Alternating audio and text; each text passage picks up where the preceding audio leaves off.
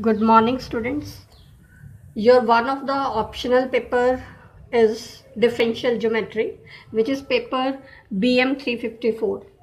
So I will teach you this paper, and the first two sections of this paper you can do from the book of advanced calculus, and the remaining two sections you can do from the book of differential geometry by Pragati Publications. Today we will discuss the basic concepts related to this paper. This paper is differential geometry. Let us start with the basic concepts. So first is, what is geometry? What is the meaning of geometry? Geo is a Greek word. In the Greek, geo means earth and metron, that means measurement. So what is geometry? Geometry is the branch of mathematics which deals with shapes and size of the objects. In this branch of geometry, we study about the shapes and the size of the objects.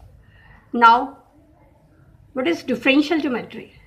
Differential geometry, as it is clear from its name, it consists of two words, differential and geometry.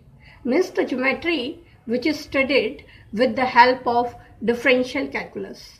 So, this is a part of geometry in which we study the properties of geometrical objects like curves, surfaces, with the help of differential calculus. So this branch of geometry is called differential geometry. Next is, what is locus of a point?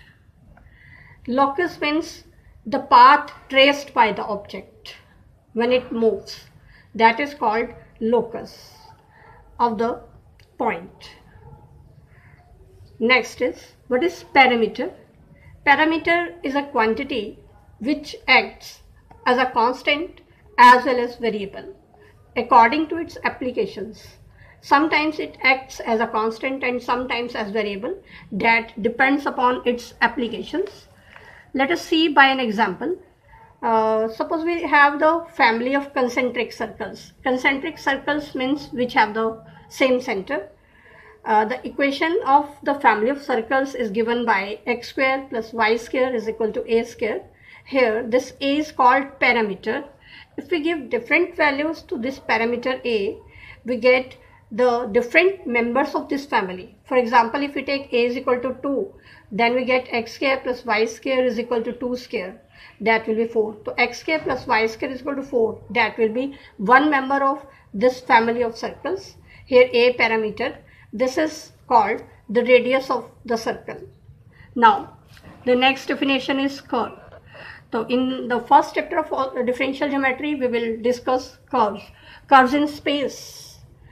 So, curve in space consists of two words, curve and the space. So, what is curve? Curve is the locus of a point whose position vector with respect to a fixed point, which is called origin, can be expressed as the function of single parameter. Here we have taken this curve. We have a point P. The locus of this point is this curve. Here the point P have the coordinates x, y, z. So this x, y, z, these are the functions of a single parameter, and that single parameter we have taken here as. In a vector form, the position vector of point P, we can write vector r which is a function of parameter s. Thus, we can say that a curve is the locus of a point whose position vector is a function of single parameter. So this is curve. Or generally, we have another definition also of the curve. What is curve? Curve is an object which is similar to line but need not be straight. For example, you can see here, this is a parabola. This is a curve. This is similar to a line, but this is not a line. So we can say this is an example of curve. Next, what is curve in parametric form? In general, the equation of curve in parametric form, if we have a point on the curve having the coordinates x, y, z, if x is the function of t, we have denoted here f1t, y is also the function of parameter t. We have denoted it f2t, and z is also the function of parameter t, and here it is denoted by f3t. So if x, y, z, these are the functions of t. So these three equations where f1, f2, f3 are the functions of parameter t. These equations gives the equation of curve in parametric form. Let us see by an example. For example, if you are to write the parametric equations of circle. So the parametric equations of circle are given by x is equal to a cos theta, y is equal to a sin theta. Here this theta is a parameter. Generally, we can write the equation of curve in the vector form r is equal to xi plus yj plus zk. Here x, y and z are the functions of the parameter t. Now the last concept is, what is tangent to the curve?